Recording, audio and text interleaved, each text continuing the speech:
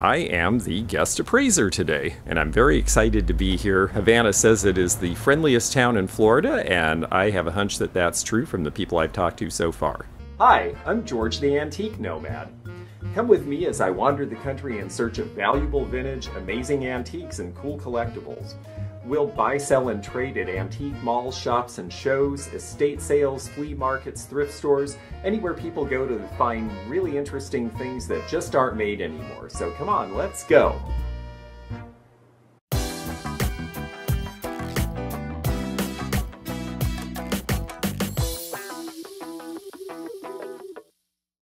That's great. It's a beautiful piece. Hello, so I'm ready when you are. If you want to take it out, we'll go ahead and take a look. It's pretty when they're all together. Oh, and it's got the tray too. Well, that's nice that you have the entire set. And I usually set them around the tray.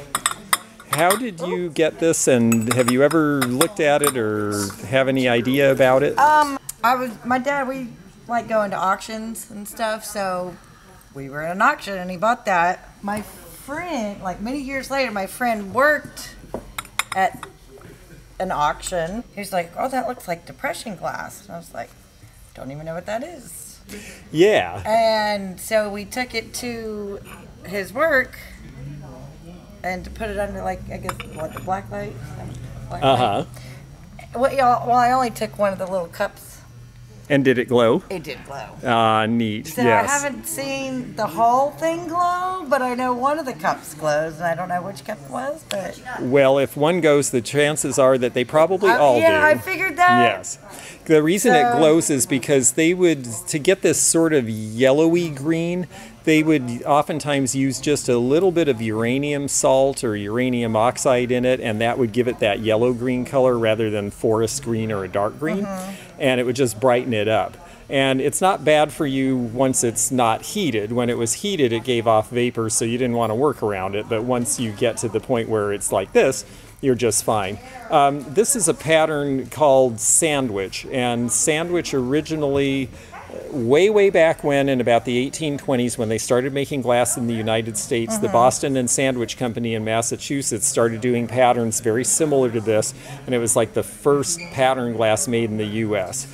Well, then collectors started really getting into pattern glass in the early 1900s, and by the 1930s and 40s, they were collecting it enough that some companies said, hey, let's do molds and styles that look like that again, and that's about the time that they started making this again. And they did it all the way through the 1970s. There was a company called Tiara Home Parties, where you would, it's sort of like, you know, Avon or Tupperware, where you'd take things to people's houses and sell it, but they would sell glass novelties. It's a decanter with the glasses for serving, you know, little liqueur or cordials or port wine or that sort of thing. It's nice that it has the tray. Do you remember back all that way what your dad paid for it? Do you have any It wasn't much, like 15, 20 bucks, yeah, probably. Yeah, depression glass was super popular, then less popular. But now this new generation of collectors is fascinated with anything that glows under a black light. So this is Indiana glass for Tiara, this particular set, but it still has that green glow. And because of that, they're selling anywhere from $85 to $125 a set now. It's clear or another color, it'd be half that price. I only found it in one book.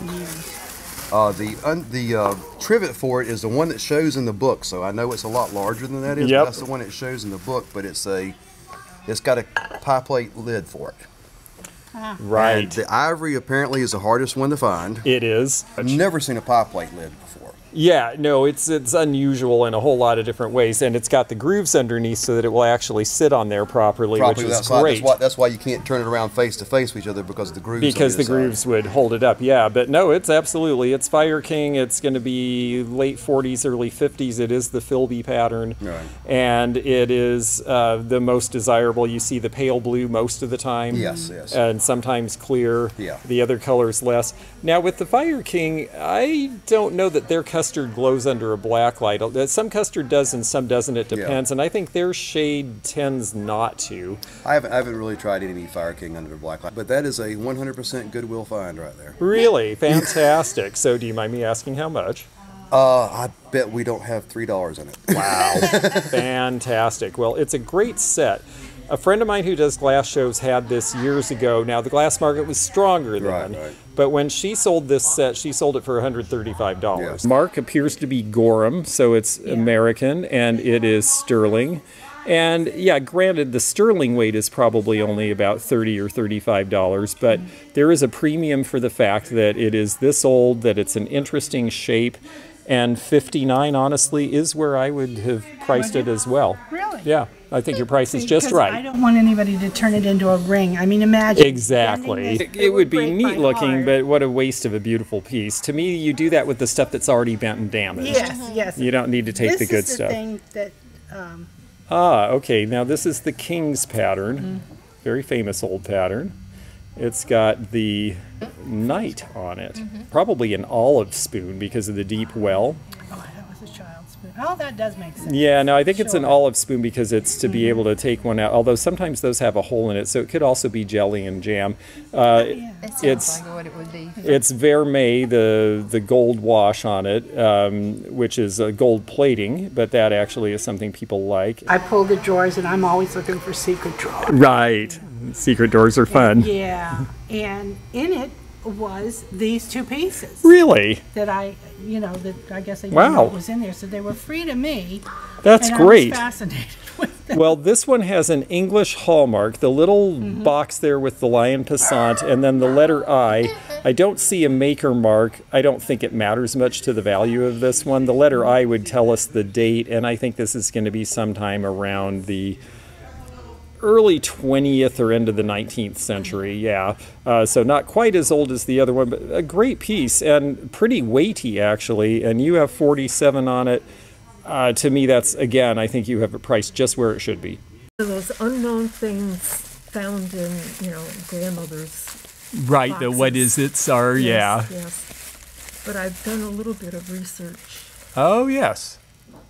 on that. And what did your research tell you? Duncan Brothers from 1890 to 1902, I Yep. think it said. Yep, And it's an amberette very good. model. Daisy and Button. Daisy and Button, yeah. Aha, okay. Yep, these are the daisies. Okay. These are the daisies, and then these little patterns here are the Okay. button. So yes, Okay. it's Daisy and Button, and Duncan ended up being Duncan and Miller, and they were in production up until I think about 1970. They made really good quality glass. The amberette is interesting because they it looks like a fired on color, but I believe it actually was solid. Where the amber was, which was a little bit of a trick for them to make. So this wasn't the easiest thing to make back at the time. And the interesting thing with this piece is that it doesn't have any chips, and they usually do just from use. But Duncan was really good quality, and one of the things they did so that their stuff would last longer is they rolled all the edges. So they tend not to chip as much as some of the other companies, and I think that's why they lasted longer, and the company lasted longer because it was good quality. This has been in a box for decades now. That helps too, yes. It's a nice little piece, and honestly, if you like it, I would go ahead and use it. As long as you don't put hot liquid in there, you won't hurt it unless you drop it. Not really our style. Not so your I style, wouldn't right, use it. exactly. Yeah, no, I know. But It I is. love it. I think it's beautiful. It's very pretty, but it is fussy in a Victorian way. And part of the reason for that, all this faceting, is that a lot of people still only had gaslight or candles. And so Victorian houses, people look at some of this stuff and think, well, that's kind of garish or loud or busy, but that was because they wanted the light to reflect off of all these facets because they needed the outdoor light to reflect through the house, or else the house would be really dim. So you see lots of faceting and design on Victorian. Pattern glass was one of the first things people really started to collect in America about 1930. And by the 1980s and 90s, a lot of those people were passing on, and those collections went on to be inherited. And so those heirs didn't need to buy more because there were whole sets coming to them. So the market really kind of got soft. The same thing has happened to depression glass in the last 10 years. But what's happening now is that we're starting to see younger people. I know there's a gal on YouTube in Las Vegas who's starting to collect pattern glass for herself. So I do think this is poised to make a comeback.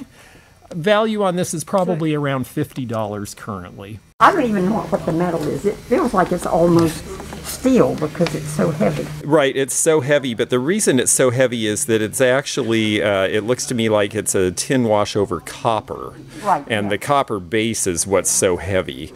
Because when we feel silver plate, if silver plate is done on copper, it's always a lot heavier than if the silver plate is done on some other material. Right. The guy that I bought it from, he knew, she was from Iran, but it was in her family, and it was from Persia before Persia became Iran. And I know Iran came into the picture in 1938. Right, up until then it was still called Persia, yes. So it was made, or it was from then, it was at least before 1938. That makes perfect sense. The traditions are a little different in Persia than other parts of the Middle East, and this absolutely adds up because the detail here is very similar to what we see in a lot of Persian and Iranian painting. Right.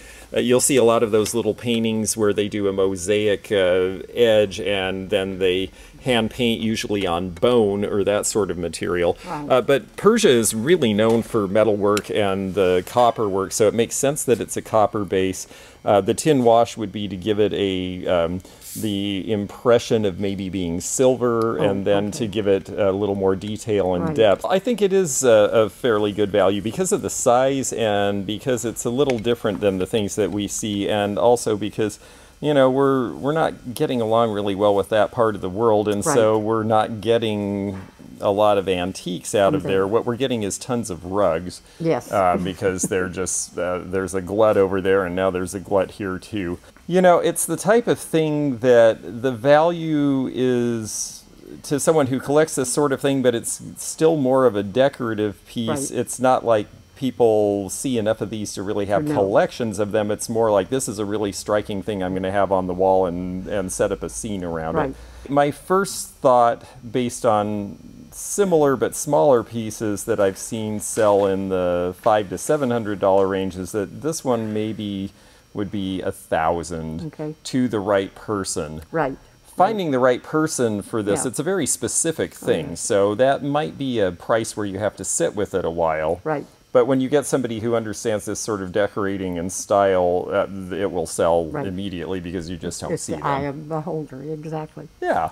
So this is Shakespeare's A Winter's Tale, and how did you get this? We probably got that in New Jersey as well. Ah, okay. Probably. I don't know. Well, it's English classics, and you can tell they made a lot of them. And, out of Milledgeville, Georgia. 1890.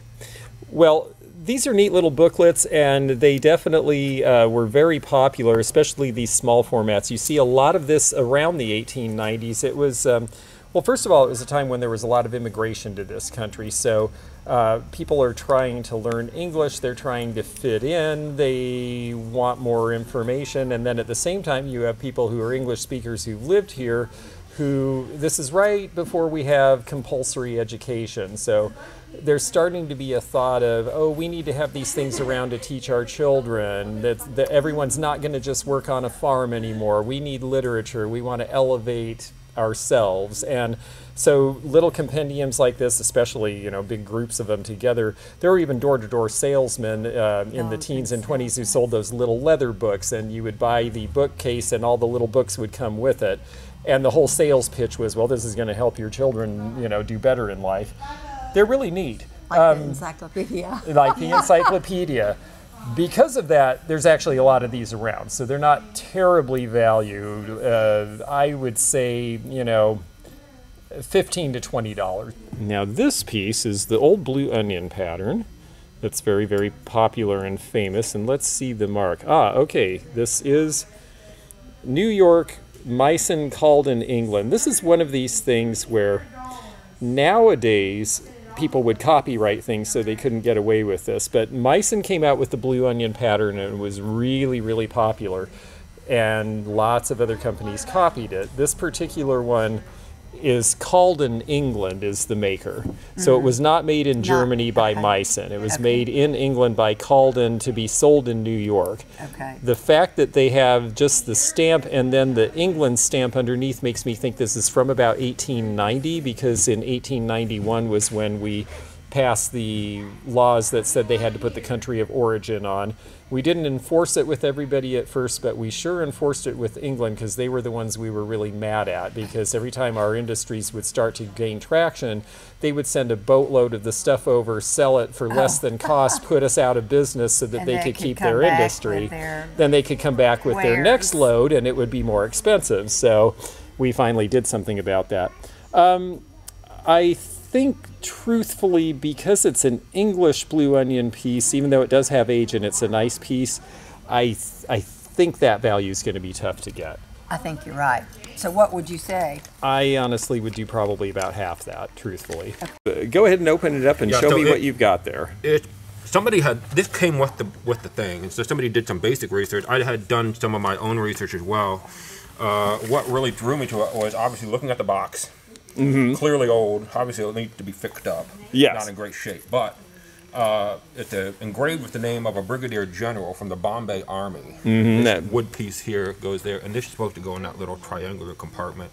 My guess is that this is some sort of like secretary type, like traveling secretary thing. I believe it is. I believe it was a lap desk originally. What's interesting to me and a little different that I'm not certain of is what this large cavity here would have been for. Yeah. It might have been It writing doesn't look like paper, it's fit for paper. but it doesn't seem like a good fit, and it seems a little more specific. So it may have been that he had some sort of like a surveyor scale or something that would be a parallelogram that you would expand. The fact that it's from Bombay makes perfect sense, because these knobs here are absolutely what we see in India with, we see a lot of particularly sewing boxes made in India at that time, where they're multi-level and you have bone around wood and they're very intricate. The sewing boxes can be several $100s because they'll have lots of little implements and sewing things.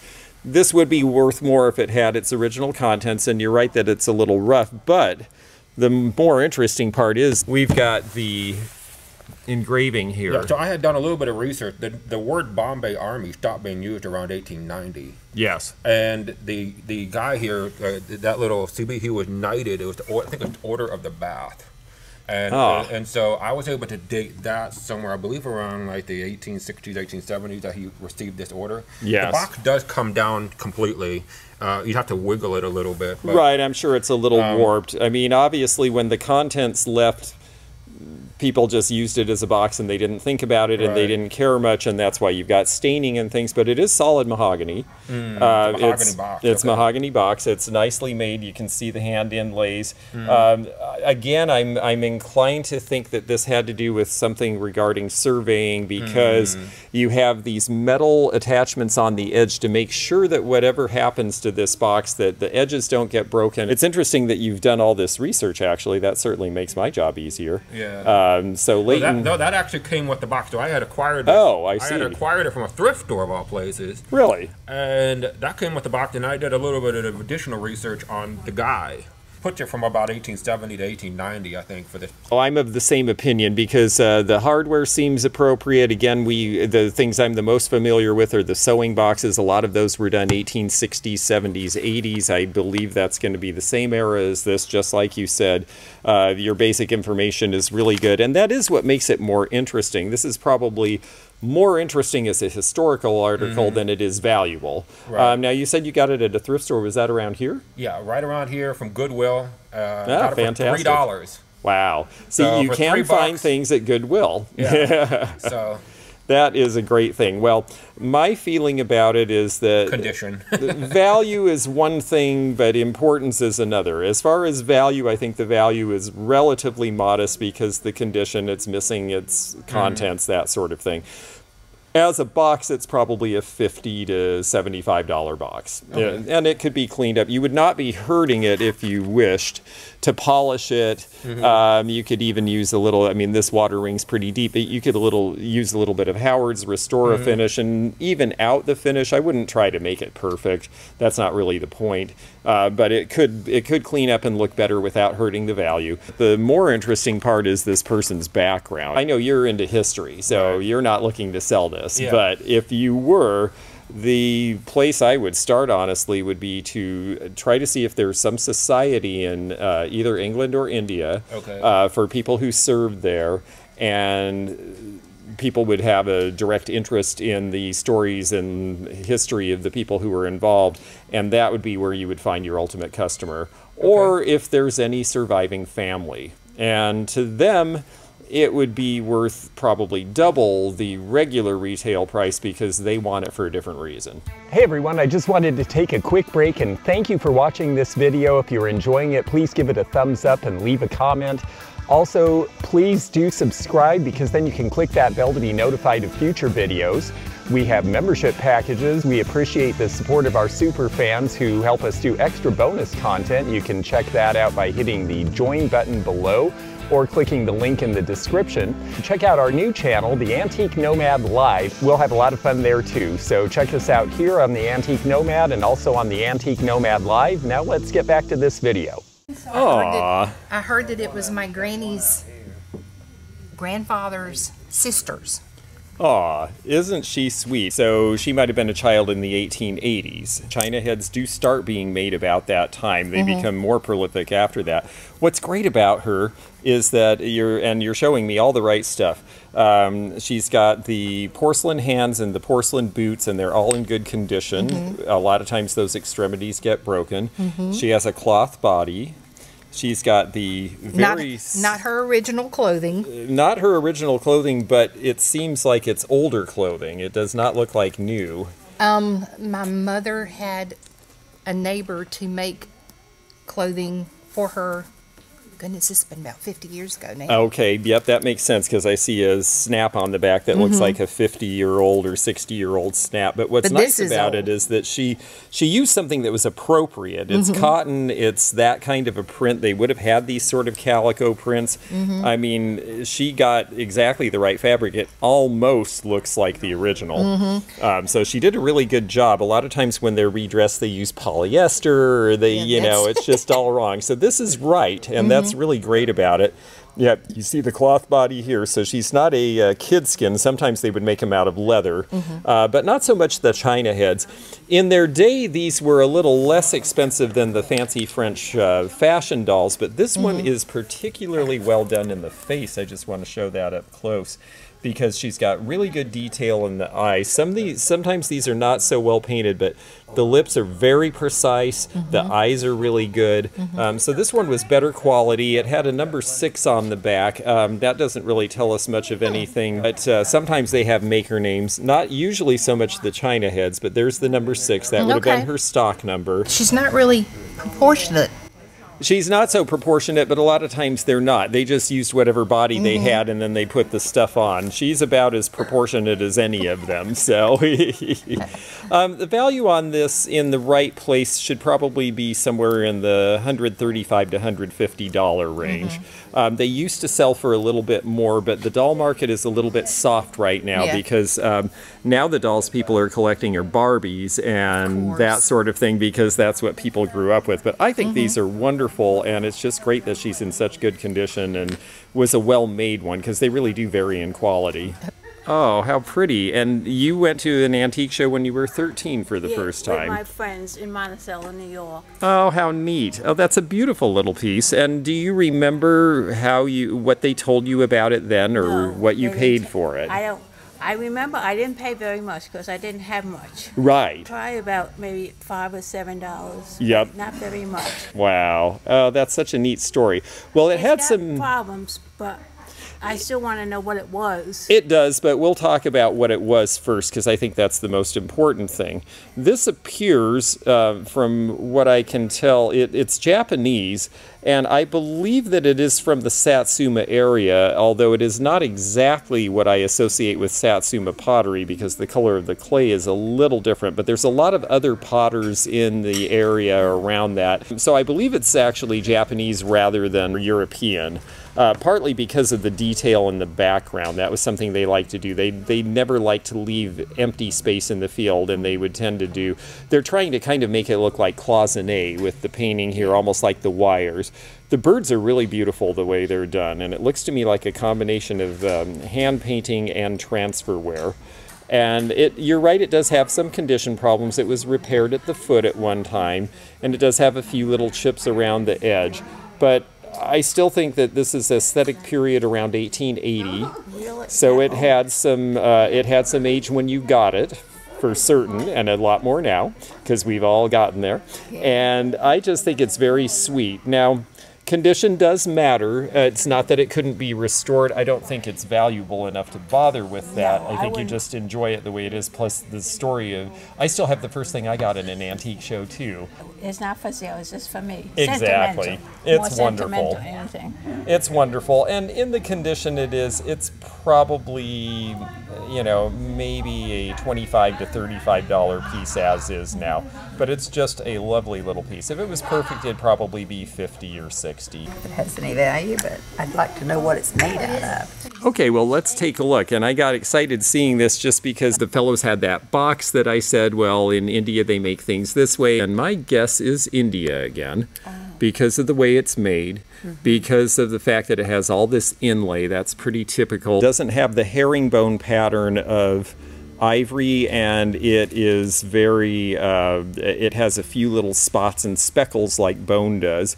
It's very finely carved for that. You usually don't see this level of detail in carving bone because it's a harder material. So the other material you have here is real tortoise shell, and nowadays that wouldn't be allowed to be used, but back when this was made, there was no restriction on that at all. So it's perfectly legal and fine to have it and to sell it. It's actually a good thing because you've already got tortoise shell, which, because it's older, you can sell. Newer stuff you couldn't. But ivory has become really difficult to sell. So the good news is that you're not going to run into any problems with that. As far as age, the inside, because of the felt and the hardware that's used, looks like late 19th, early 20th century. So I'm going to say, to be safe, probably right around 1900.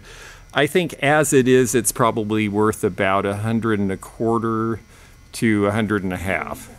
If it were in better condition, I would think it would be worth about $250. And these are really cute. And have you had these looked at before? No, these were my mother's. Well, they're aesthetic period, and they're going to be 1880s transferware. They're English. The Edge Malkin and Company were makers of ironstone china in Burslem, Staffordshire, England, and that's where so much of it was made. Chang is the pattern. It's not surprising that it's an Asian pattern. Before the Europeans knew how to make porcelain, the stuff was all coming from Asia, so it tended to have an Asian quality.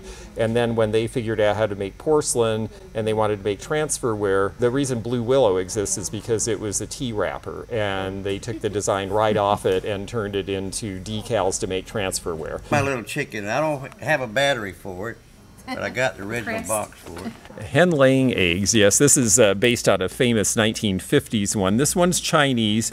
We've been buying this sort of thing. One of the first things we started importing from China when we started making up with them in the 70s were tin toys like this. And I think it does go back that far. I think it's early as Chinese import goes. And they were basing them on previous toys, so this would have been based on something 50s era. I usually figure they're in a $40, $45 range because the original ones are about twice or a little more than that. But it's identifiable definitely, because I've had this piece before, and when it does have a mark, when it has, and there's similar lines to this. They don't always have the woman's face in cameo. They actually sometimes have little floral cartouches instead, but when they have a mark, it is the old embossed typewriter key mark that says Weller. This is Weller pottery, and it's going to be from about 1910. And they did several variations on this little box planner. Yours is the Cameo. I think that one's the most desirable of them. And I would price her probably around $45. I like to help educate other people, so I like to take pictures of what I'm doing along the way. It's not cleaned. Oh, that's okay. It's. I tried one spot recently up here. Yes. And just to prove to right to myself that it could be cleaned, and it is silver plate, definitely, and it can be polished. The trick with silver and silver plate is, and it's exactly the opposite of what people think, if you use it a lot and you handle it, it doesn't tarnish. If you leave it sitting in the air will tarnish it. And so I have a friend who, she had the old family silver plate and she never uses it, and she spent hours polishing it, and 2 weeks later it turned black again. She's like, I'm never doing that again. And I said, well, you got to use this stuff. This one's neat because it's hammered. It's going to be 1930s. It says Viking. Oh, it's Viking plate, made in Canada. That's right. It's similar to Farber Brothers. Yeah, this is Canadian made, and this would be probably around the early 30s, because when the 30s came, everybody started, because they thought it was going to help their economy, they all slapped tariffs on each other, and it actually made the economy even worse. And so the result of that was that every country had to make their own stuff because you couldn't get it from anywhere else anymore. So Canada started doing silver plate. So this is going to be early to mid 1930s, and it's nice that it's got the cap. These are usually missing. People would misplace them and then never find them again. You know, they're not terribly valuable. A lot of people don't like to polish, so silver plate isn't as popular as it used to be, but I still think it would sell for $30 to $35 in a store. Okay. Okay, I am definitely curious to see this. Old Sati Store, U.S. Mail. Okay, it is definitely Curtis Jure style, and I noticed that on the tag.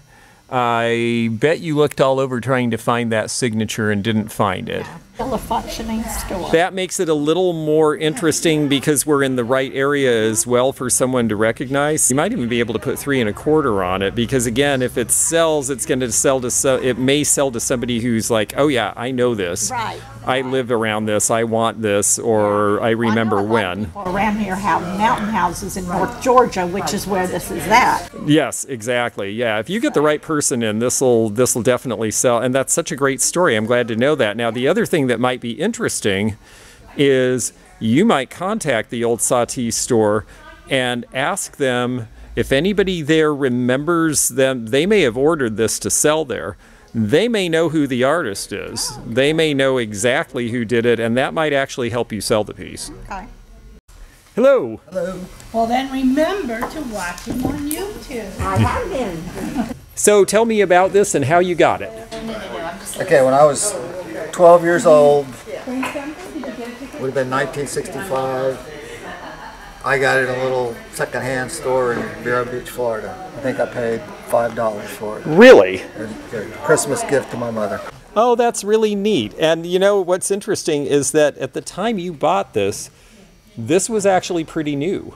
Carnival glass started being really collectible in the 1950s, and Fenton and Imperial and all these companies that had made it in the old days said, well, you know, we've still got the molds and we still know how to do this stuff, let's make it again. You can get dinnerware, you can get I actually just got an entire, like 4 boxes full of this, and you can set an entire table with this stuff. Carnival in the 1960s, it's actually a little shinier in the color. With Carnival glass, there's 2 colors. There's the color of the glass, which in this case is blue, and then there's the color of the iridescence, and people look at the different colors in it. This one has some gold, it goes to blues and purples. It doesn't really have any green tinges, sometimes they do. The 1950s, 60s Carnival, it tends to be this shiny iridescence. On the earlier pieces, it was a little more muted. It wasn't quite as bright because they used different materials.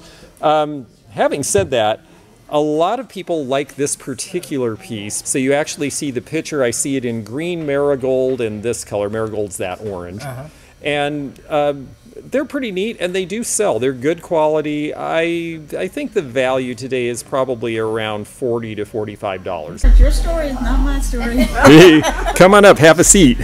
Well, this is a neat coverlet, I can tell right away, and I'm curious to hear your story about it. It's unclear. It's been in the family over 100 years. My father dragged it around the country. Did he ever talk about it, like it came from a family member, or? Yeah, I mean, he came out of northern West Virginia. Okay. And I do know that it's made on a loom. Yep. And pieced together because the loom was only so wide. That's right. Yeah, these were jacquard looms, I believe they were called, and they were invented in France around the 1830s. I just saw a big display of these at the Henry Ford Museum in Detroit, and they are very interesting. The jacquard weaving, it was a loom, and that's why they're put together in pieces, just like you said. But it was able to do a continuous loom of a very tight weave in a way that hadn't been done before. And you start seeing multiple colors almost right away. These patterns where they have the stylization, this makes it a little bit more desirable. The only thing that would make this even better is some of the early ones have the name of the person who made it and a date in the corner. And I haven't looked. I doubt this one has it because it'd be very prominent. It's usually a big panel, like a big section of it where they did that. But these were something that were a really big deal to people in the early to mid-Victorian era. They kept making them probably till the 1870s or 80s. The fact that they were from West Virginia makes a lot of sense because that was an old enough place you would have seen them. You do have a few holes in it, which is typical. They were delicious and Moz loved them. But it's not bad. The condition overall is pretty good. It's not really faded. It's not torn. I would say in a shop you would probably pay $225 to $275 for one similar. His family came from Wales, but I think that this came out of the West Virginia area. I think so too, because southwestern Pennsylvania. It could have been there. There's a lot in that area, and it was very popular at that time. There were professional made ones and there were ones made at home, and these geometrics were usually the ones made at home. And so that's the other reason I think it's American. Yeah, okay. The folks who came and brought things for appraisals were fun, and we had some neat stuff and a good time with it, and it was really fun for me to walk around the store. I think I spent more doing this than I made doing it, and that's okay because I'll sell the stuff I bought.